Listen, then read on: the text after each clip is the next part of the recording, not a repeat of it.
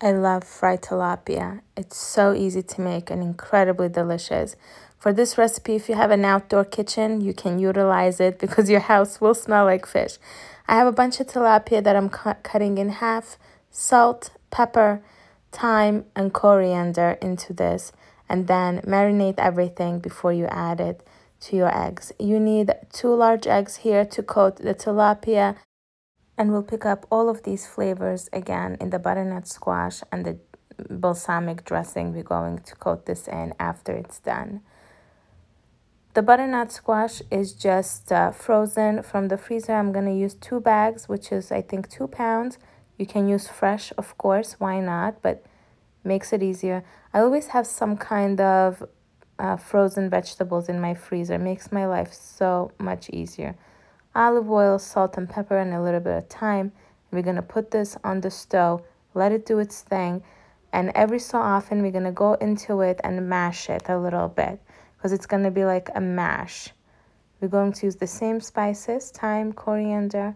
You can skip them, you can use them, you can add whatever you want. This is your food, remember. You don't have to like what I like. If you don't like thyme and you want to put rosemary, go ahead. We're going to beat the 2 eggs really well. And then add your fish into the eggs and give it a coating. All your fish should be coated in the egg because we're going to fry the fish that way. Truly, if you have never done this before, frying your tilapia like that, you should. And now for my finished dressing for this, the drizzle, I have olive oil, some balsamic, 2 cloves of garlic, just crushed, and then lemon zest.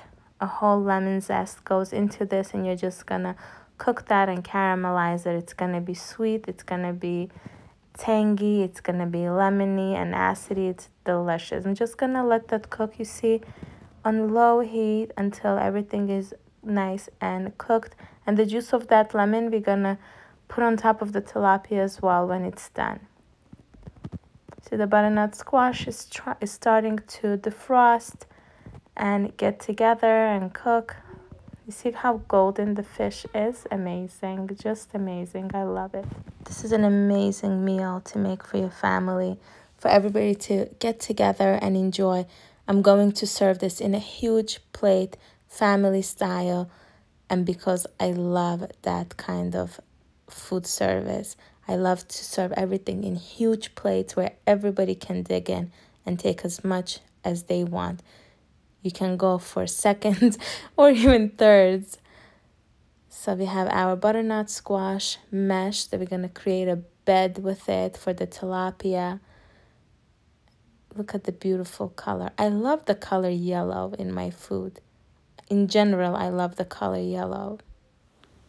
I always take little snippets of food when I'm serving it or cooking it.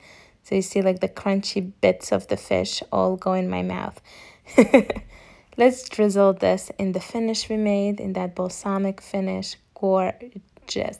And then everything's just going to drip into your mash and make it incredibly delicious and so appetizing. Looking at this, I'm just dreaming of more. I hope you loved it. Please give me a thumbs up. Thank you.